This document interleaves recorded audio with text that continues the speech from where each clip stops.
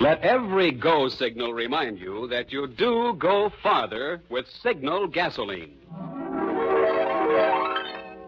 The Signal Oil Program. The Signal Oil Company and your neighborhood Signal dealer bring you another curious story by the Whistler. Tonight, Seascape.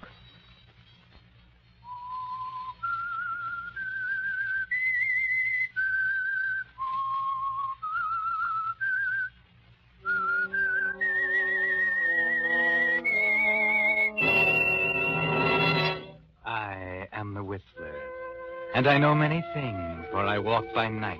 I know many strange tales, many secrets hidden in the hearts of men and women who have stepped into the shadows. Presently, I'll tell you of nameless terrors of which they dare not speak.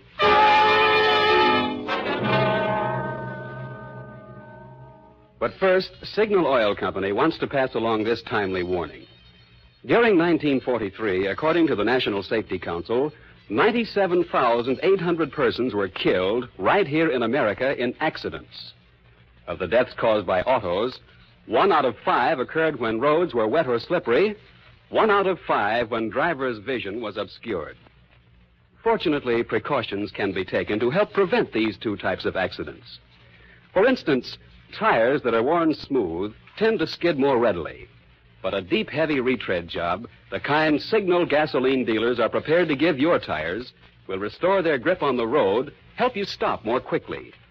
And if a worn windshield wiper is leaving streaks across your vision, Signal gasoline dealers will install a fine new Rainmaster blade while you wait. So have your tire tread and your windshield wiper checked the next time you're at your neighborhood Signal gasoline dealers. You'll feel a lot better knowing your car is prepared for the wet weather driving ahead. And it may help save a life, possibly your own.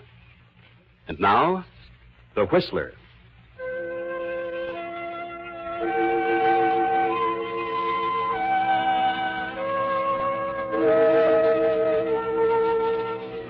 The Atlantic coastline from the Gulf of St. Lawrence south to Cape Hatteras and beyond is a treacherous one, an ever-present threat to the thousands of vessels which have for centuries moved in streams in and out of American ports.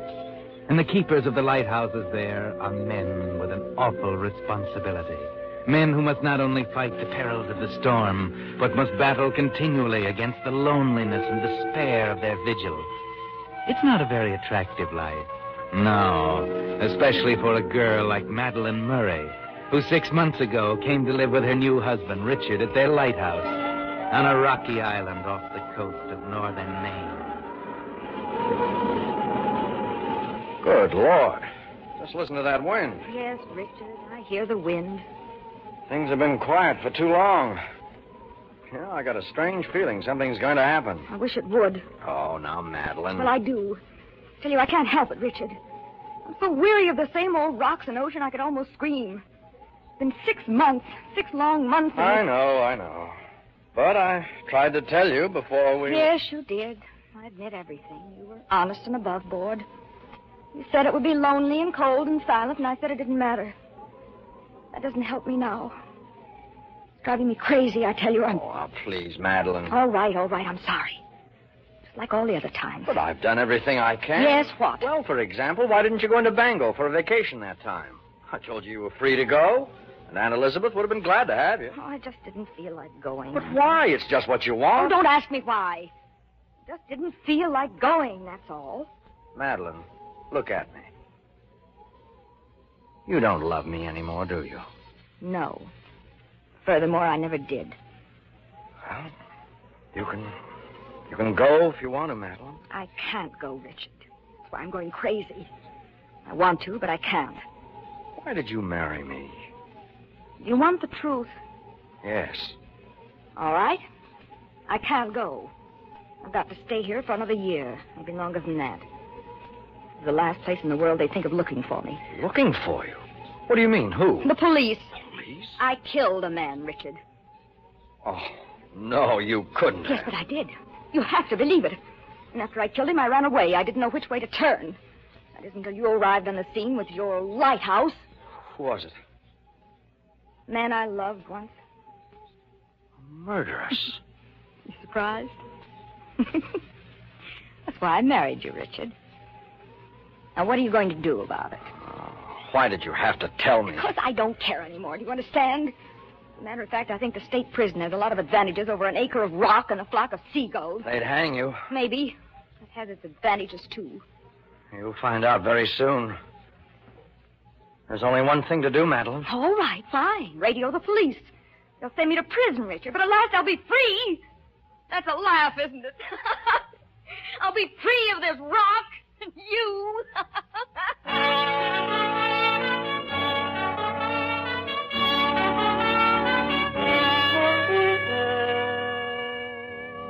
Yes, Richard. There's only one thing to do. Radio for the police to come and get her.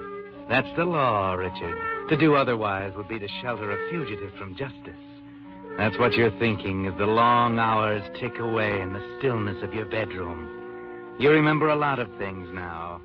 The night you wandered into the Staghorn Inn 6 months ago and found her there at a table, looking as if she'd been crying. And how you had tried to comfort her without much success until, at last, you had explained your lonely existence at the lighthouse. It was a different story then, wasn't it? Almost as if she'd suddenly got an idea. She was interested then, yes. Enthused about the paintings you brought to town. The seascapes you'd painted during the long, lonesome days there at the top of the point. Remember how she said she was tired of the city and longed to get away from it all, just as you did. And it didn't take her long, just 2 days to be exact, before you were sailing back to the lighthouse with your new bride. But that was 6 months ago. And now you know the truth. Madeline is a murderess. It's the next day. The nor'easter hits with full fury, but you hardly hear it as you sit and stare out of a window at the top of the tower. Hello, dear. Lonesome? Madeline, please. Oh, why so gloomy? After all, I'm the one who's going to prison. I still can't believe it. Oh, you will in time. Now, if you were a good husband, you'd be bustling around the house arranging a going-away party for me. You're not going away. You mean you didn't send the radio message? No, I couldn't. Oh, you love me. That's why, isn't it? Isn't it? Go away, will you? Well, certainly that's it. You couldn't bear to see me go. You couldn't take it, could you? All right, so I couldn't. But nobody else will get you. At least you'll be mine. Look! Out there off the point. Good Lord. There's a man out there in a skiff. He won't last 5 minutes in that surf. What's he doing? He's waving an oar. Give me that megaphone. He needs help. Take the lead, guy! You can't land on those rocks! That wave! Yes, he's going to get it. I'm going down there. Maybe I can help.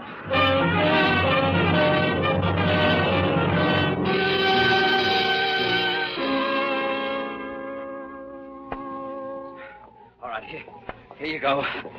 That's it. He'll be okay in no time. Thanks. Yeah, I'm okay. Yeah, here, sit on the couch.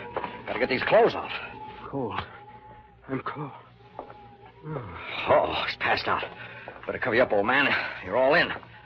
There you are. Here's the hot water. Is he hurt badly? Yeah. What's the matter? I don't know. Yes, he's hurt pretty badly. Bad gash on the head. Give me the brandy, quick. Yes, the brandy. He's chilled to the bone. Lucky, though. That sea seemed to pick him up and toss him over the reef. Here you are. Ah, that's it. This'll warm him up in a jiffy. What's the matter with you, Madeline? You're shaking like a leaf. Can't be. Huh? What are you talking about? Not a coincidence. Not here. There must be a reason. You know him? Yes. His name is Adams. Blake Adams. He was with me on the night I killed a man.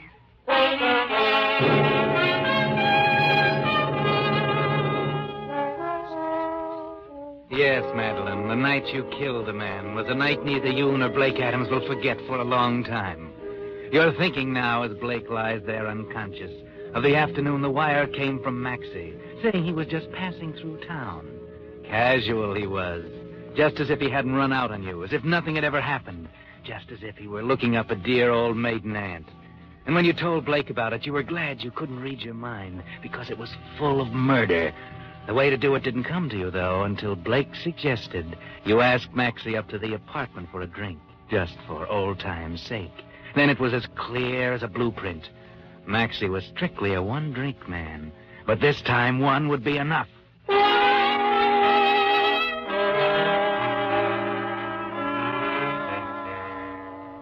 So it's natural you're wondering about Blake and how he came to crack up right on your doorstep.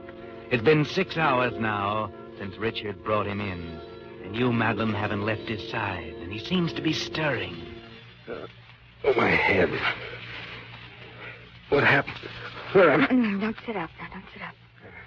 There, that's it. I can't see very well. You're lucky to be here at all. Here, take a drink of this. Thanks. How did you... Madeline? Yes. Surprised? Not exactly. I'm... Surprised to see you, Blake. How...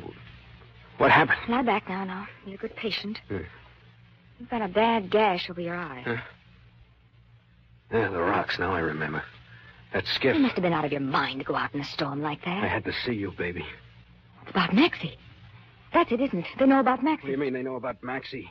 He died of indigestion, that's all. Maybe. Maybe not. I hope that's what they think. I don't know whether poor Maxie could stand a post-mortem. Wait a minute. I remember now. You mixed the drinks that day. Yeah, the glass with the red ring on the top. I was to make sure he got it. Who examined him? Doc Cranston. He treated him before for indigestion. Same symptoms, same everything. So you poisoned him. In the drink. What's so funny about that? I'm sorry, baby. I couldn't figure out why you ran away. That's funny. I didn't see you do it. You poured all of our martinis out of the same shaker. There were olives in the glasses already, weren't there? Yeah. I get it. Poison in the olives. So that's why you're here. You don't think it's because I like lighthouses, do you? You tell me why you're here. What happened? You get on the wrong streetcar or something? There's no use telling you, baby. You wouldn't believe me. You try me and see. Okay, here it is. I traced you here through the guy who sold your house for you. Mm-hmm. Why? Well, with Maxie gone, I Well, come on. You're making it tough. We were pretty good pals once after he ran out on you that time. Wait a minute. Are you trying to tell me? Yeah. I'm trying to tell you that I love you, baby. Since way before you met him, I tried to tell you a couple of times, but I guess I'm not the Charles Boyer type. It's twice as hard now. It was all my fault, Blake. I couldn't see very well in those days. I know. I don't know what to say. I know I'm not much of a prize, Madeline, but you could do worse. Blake. Yeah? This is on the square. Huh? What can I do to show you? Honest, baby, I'll do anything. Oh, if this is another blind alley, I'll die. It's not a blind alley, honey. It's a 4-lane highway. There's one thing you can do. What's that? You can kiss me.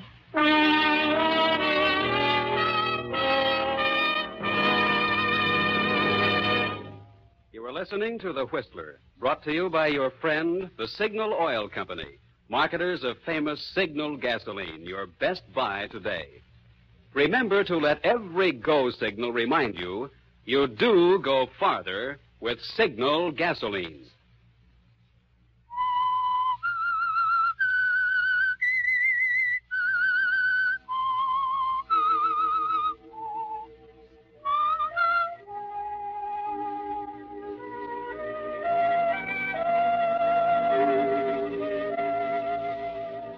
So Blake and Madeline have found each other out in a lonely lighthouse off the coast of Maine. And it doesn't seem to matter now that it took a murder to place their feet firmly on the 4-lane highway leading over the horizon. No, Maxie's death doesn't matter to them now. They only think of leaving the lighthouse and the cold, gray ocean and Richard. What about that? What about Richard? The only other one who knows about Maxie. He's just returned from a trip to the mainland for supplies, and Madeline greets him at the entrance of the lighthouse. Well, back on time. Hello, Madeline. I was a little anxious for you. The channel's so rough today. Anxious for me? Afraid I wouldn't make it or that I would? Oh, please don't, Richard. Not today. I'm just being practical, my dear. Now, if you'll excuse me, I'll change my wait, clothes. just a minute, please. Something I want to talk to you about. About Blake Adams. Oh, yes, the patient. How is he? Well, he's almost well enough to go. Too bad. You seem to be quite fond of him. Yes, Richard, I am. I love him and I want to go with him. What? We haven't told you because we planned to simply take the boat some night while you were asleep. You're out of your mind. You'd be picked up in a minute. They don't know about the murder, Richard. He died of natural causes. You mean you're free? I mean that the three of us are the only ones who know. That's why I'm telling you we're going. Huh. The worm turns, eh? What was it you said a while ago? What am I going to do about it? You wouldn't go to the police now, would you? So I'm holding the strings at last. I'm a little more important to you now, Richard, huh? Richard, I love him. You've got to believe me. You don't know what love is. You can take your choice, Madeline. Stay here with me or hang.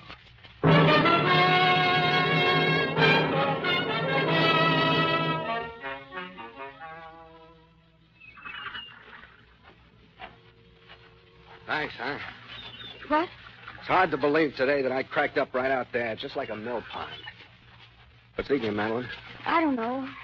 Maxie, I guess. Oh, forget it. You know, we ought to take off tomorrow. I'm feeling pretty solid. What about Richard? I'll leave him here with his lighthouse. He'll never miss you. I told him about us. Doesn't want me to go. So what? What can he do? Well, he could tell the police what really happened to Maxie. What? You mean he knows? I told him about it the night of the wreck. He says if I leave, he'll go to the police. Did you see, dear? How could I know you were coming? It didn't seem to matter whether I lived or died. He couldn't dear. testify against you, but... Listen, does he know you poisoned Maxie? I didn't tell him how. Good. He won't be suspicious of his coffee, for instance. What do you mean? Yeah. It's a gamble, but we got a chance. We need 24 hours. Listen, it's about 3 hours from the dock on the mainland to the airport. I got a pal over there with a plane. We can make Miami in 9 hours with luck and catch the Clipper to Rio. I'll leave tonight and get everything set up. I ought to be back here by 8 in the morning. That's where you come in. You mean Richard? Yeah. You gave me some sleeping powder when I first got here. Is there any left? Yes, I think so. It's in the medicine cabinet. Okay, you take care of his breakfast. A good long doze won't hurt him. When he wakes up, we'll be halfway to Rio. Just one thing. Don't give him too much. He's got to live.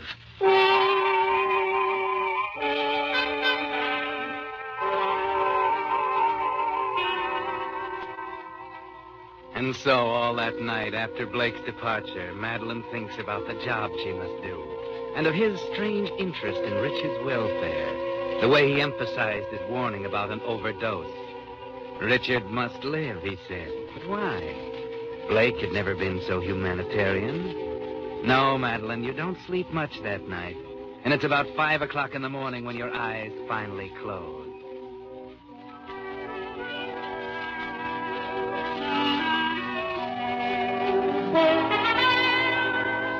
Suddenly you wake. You jump into your robe and slippers. Yes, it's 7:30 and Richard's bed is empty. Oh.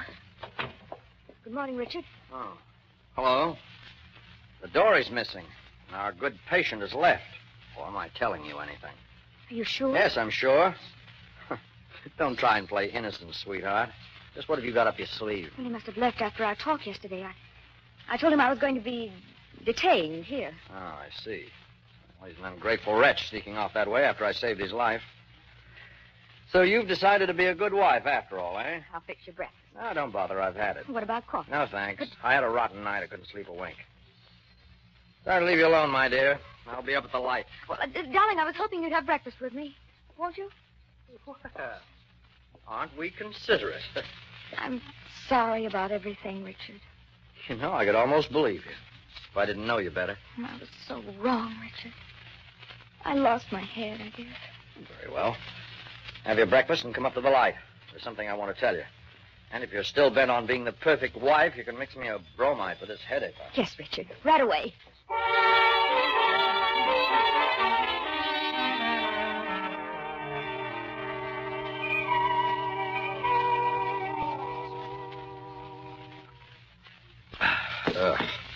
Has a sour taste. This is a different brand. I guess so. Now, about Blake. He knows all about your past? Yes.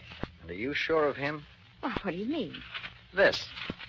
Well, an article has been torn out. Now, off the front page. You can still make out the tips of the top headline. Go on, look at it. Well, what about it? It said reward offered. Does that suggest anything to you? I don't know. How sure are you that your little escapade is a dead issue? Oh, you're wrong. He wouldn't do it. I know him. Oh, I don't know. People do strange things for money, Madeline. For instance, at this very moment, he could be telling some interesting things to the police. You got that paper yesterday. What did the article say? Unfortunately, I hadn't got around to reading it. You know, it wouldn't surprise me a great deal to discover you might be a bit hotter than you think. Well, I think I'll go down and take a short nap. Wake me at 10, will you?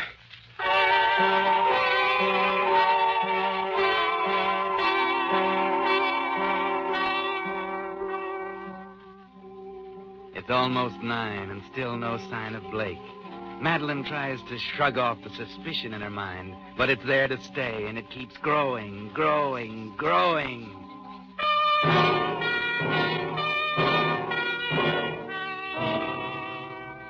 It's 10 now, and while Richard sleeps downstairs, you pace the floor. No, he wouldn't do that to you, but where is he? What could keep him this long? It's a double cross. It must be. Yes, so why did he warn you against the overdose? Richard is precious to him, that's why. They don't pay rewards on arrests. They pay off on conviction. And Richard knows enough to convict you. Blake isn't coming back. The next thing you will see is a boatload of police. Yes, that's it, the launch down at the landing. Your only chance. Maybe you can make it before they get here. You can just get to the mainland. Now to find your small pistol and slip it in your purse. And now down to the launch. But wait a minute. There's a boat coming in. It's Blake, and he's alone. Grab the line, honey. Here you go.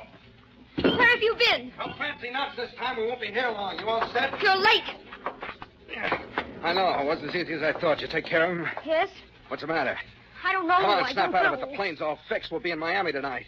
Cost me $500, but... Wait a minute. You were careful with the sleeping powder, like I said. Yes, just like you said. Why did you say it? What do you mean? Why were you so interested in Richard's health? Oh, one murder rap is plenty in my league, baby. Come on, we gotta go. Wait a minute. I've been thinking, Blake. Now, wait a minute. Something I found up in the house started me thinking. Well, think on the way. We haven't time to be standing around passing the time of day. Come on. Just a minute. It was a newspaper with an article cut out about a reward. Where did you find that? You tore it out, now, didn't you? They're offering a reward for me. No, you're wrong, baby. They're not offering a reward for you. There was something in it I didn't want your husband to see. Here, look. Does this make you feel any better? Receipts for the charter plane and 2 reservations to Rio. Does that look like a double cross? I don't know. You gotta believe me. But we can't stand here arguing. All right, I'll get my bag.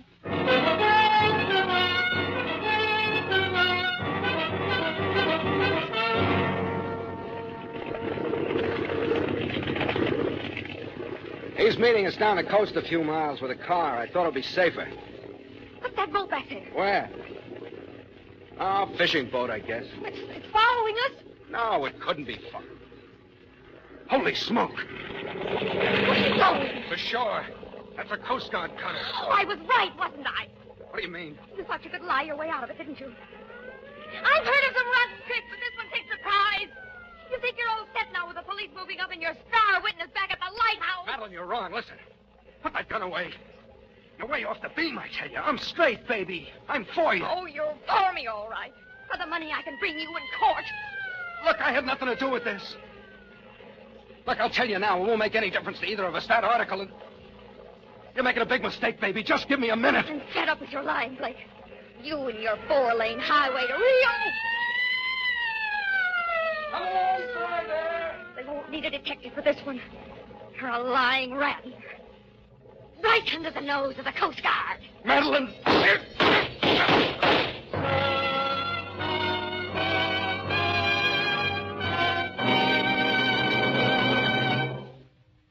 The Whistler will be back in just a moment with a strange ending of tonight's story. Meantime, here's the answer to a question many drivers have asked. Does motor oil have any effect on gasoline mileage? The answer is yes, definitely. It's only logical that anything that helps your motor run better will also help it deliver more power from the gasoline it uses. That's why the 7-way protection which Solvent Refining gives Signal 4-Star Motor Oil is doubly important today. You see, because of Solvent Refining, the latest, most costly process known to oil engineers, pure paraffin-based Signal 4-Star Motor Oil has triple-strength film that clings to motor surfaces, seals in power, retains its lubricating quality for longer miles, and actually forms less carbon. Best of all, while you're enjoying this improved performance, you're profiting in 2 extra ways. 1, in longer motor life, and 2, in helping your gasoline go farther. So make your next oil change a change to solvent-refined Signal 4-Star Motor Oil. It's one of the famous Go Farther Signal products featured by that lubrication specialist whose permanent business is helping cars go farther. Your neighborhood Signal gasoline dealer. Now, back to the Whistler.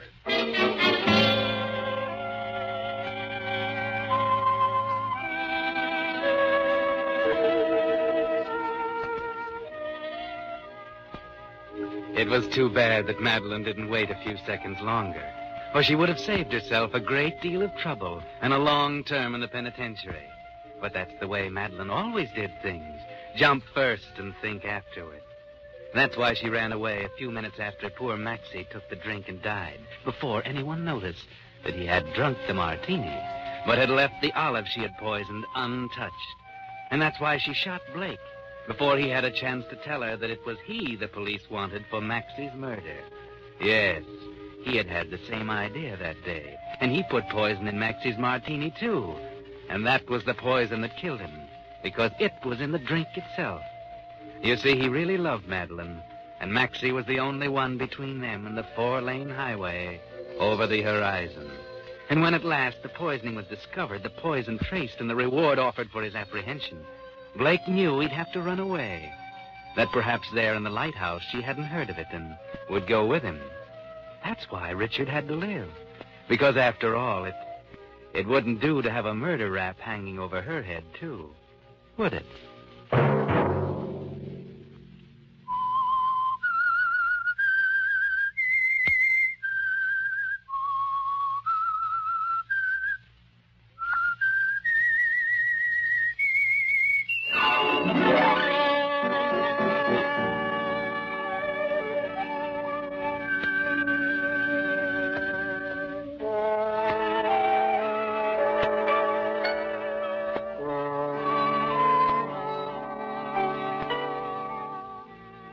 Next Monday at 9 o'clock, the Signal Oil program will bring you another strange tale by the Whistler.